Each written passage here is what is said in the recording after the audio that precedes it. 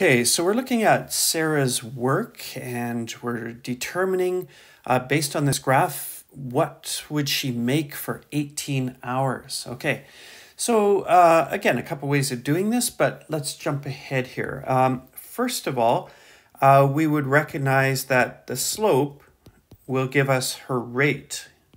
And so we can pick out a couple good points. That one looks good, and maybe that one up there looks good. And so what we can do is we can say here is our rise, and our rise it goes up to 45. So 45, and we'll say dollars. Okay, and so some people would put the dollars in front. That's perfectly good as well.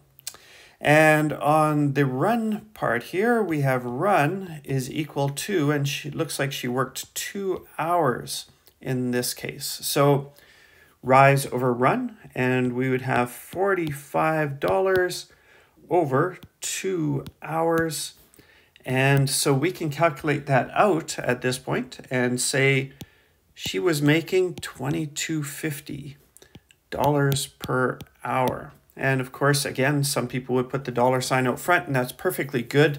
Having the dollar sign at the end like that sometimes helps make sense of the cancellations and so on, but either way is fine. And so at this point, we know what her wages would come out to be, and so it's a matter of converting that into what she would make for 18 hours. So we could go ahead and say $22.50 per hour and multiply by 18 hours. And it's a good time to double check that we did that right, that we should, it wasn't a case where we should have divided or something. And we look at it in hours on the bottom, hours on the top. So, and we end up with dollars, and it's how much would she earn? So yeah, everything looks great. And so we multiply that out, and 405.50. All right.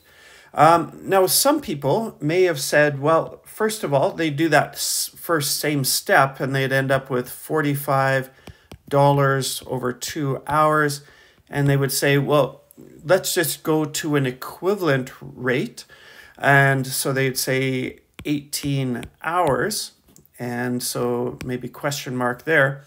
And okay, so in order to get from 2 to 18, we'd have to multiply by 9. So if we multiply this by 9, we'd end up with a question mark equals, again, 405.50. So either one of these methods works perfectly good.